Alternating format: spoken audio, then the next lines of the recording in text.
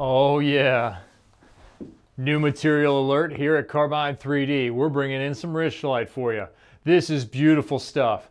Two-tone, heavy duty, made out of paper. This stuff has a wonderful feel to it. Upscale look, upscale feel. It's heavy. Heavy like a densely packed hardwood.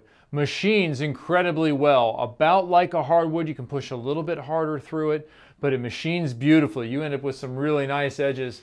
Comes in a sheet, 11 3/4 by 13 1/2, ready for your artistic flair. We need to talk about your flair. To be applied to this wonderful material. You can see this finish. It has a really nice feel and touch. You could cut on it. You can heat it up to 350 degrees. It is rated for that. You can put it outside. They clad houses with this stuff. So whatever you make out of it, house numbers, ornaments, can be hung outside. Any of that stuff can go outside, will last a very long time. And another thing about it, it's incredibly durable. Watch this. Huck it on the ground. This is not a breakable material. Could you break it? Sure. Let's go through the uses for this. Already mentioned house numbers, think that's a good one.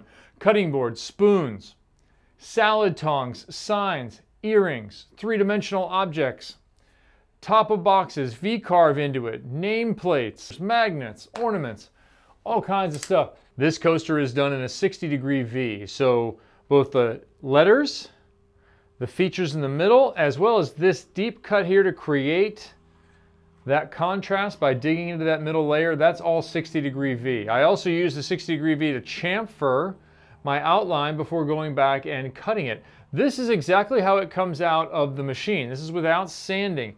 You don't want to sand the surface. You want the surface to remain the same. That mill finish coming off there, it has a really nice feel to it. It's going to be durable. You want to keep that. But on the sides, you end up with a really nice finish right out of the machine. You're going to come up with some more uses for this that I haven't even thought of because you know what, you guys out there in the community are pretty awesome. You can make some functional parts with it too. It is durable and hard. It is ready for service in some sort of functional role. I might even want to make a clock, moving clock parts out of this thing. Yeah, possibilities are endless. I'm fired up. Hope you are too. It's in the store now. Get out and buy some.